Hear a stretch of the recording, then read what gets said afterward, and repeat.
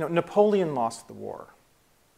But what the world gained was the first comprehensive understanding of Egypt, both ancient and modern.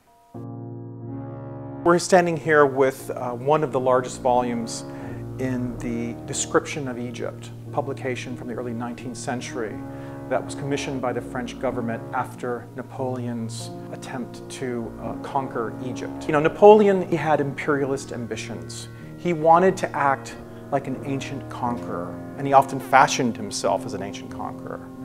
And so he and an army of over 30,000 men and 150 savants that were architects, artists, engineers, and surveyors went to Egypt in 1798 to conquer Egypt. So the purpose of the description of Egypt was to create an encyclopedic record of the entire region. The three main topics were the antiquities, the natural history, and the modern state.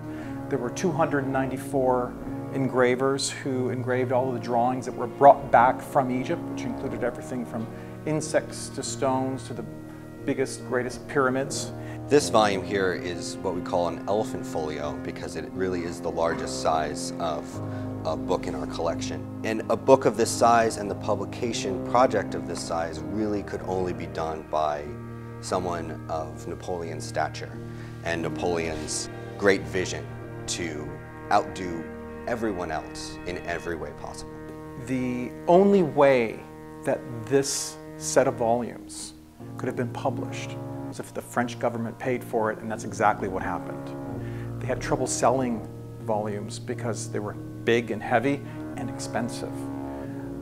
They made a special piece of furniture so that the set could be stored, because as you can clearly see, it's very difficult to handle. It's more than a coffee table book because it's bigger than a coffee table. And it's a fantastic monument to the history of publishing in the West.